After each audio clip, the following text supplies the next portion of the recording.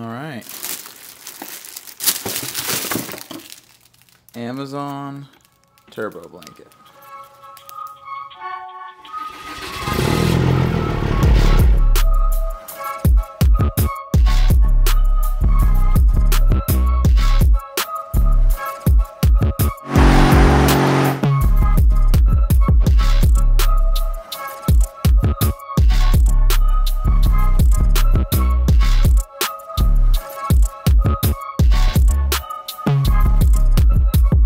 Okay, very quick turbo blanket install.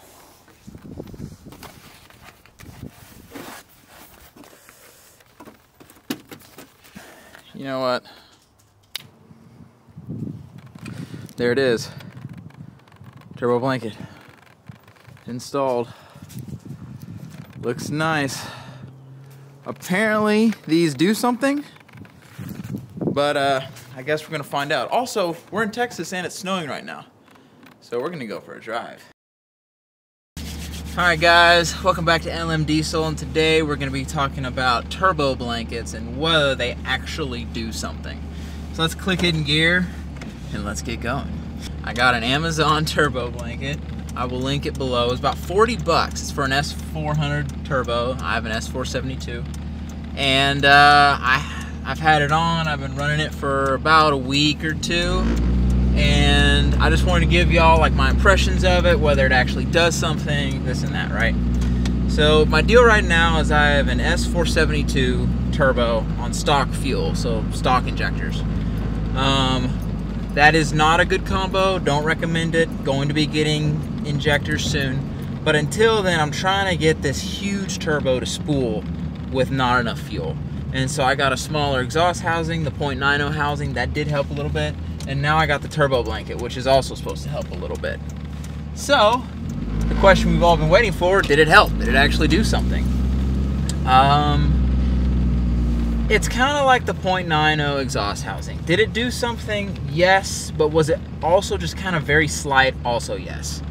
So, with driving it and just the driving characteristics, it does feel like it spools a little bit quicker. I do notice that like the boost at certain RPMs is a little higher than it normally would be, by like 1 PSI, probably like 1 or 2 PSI. So if I could just kind of give this into like a numbers difference, I feel like the .90 housing and the turbo blanket combined have helped to increase like the boost by like 2 PSI, probably like 2 to 3 PSI combined. So is it perfect? No. Is it a lot? No. But at those low RPMs, when you're going 10 miles an hour, 20 miles an hour, every PSI helps, and it definitely makes this thing spool better, and it definitely feels better. The drivability is definitely coming back. So yeah, so we're doing 20 right now. That's about 7 PSI boost. Just kind of cruising at 6 right now. So you see it came alive decently fine with stock fuel. A little smoky, but that's just kind of how it's going to be with this setup. So yeah, that's my basic overview of it.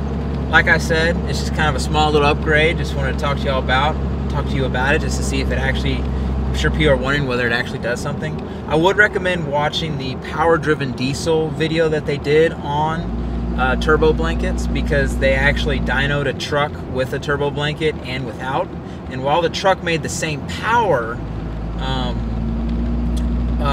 whether it had the blanket or not, its peak power came in sooner with the blanket. So the blanket does actually do something. Plus, in my opinion, it looks pretty cool too. So anyway, thank y'all for watching, and I will catch y'all in the next one. Also, shout out little sister for videoing. Peace.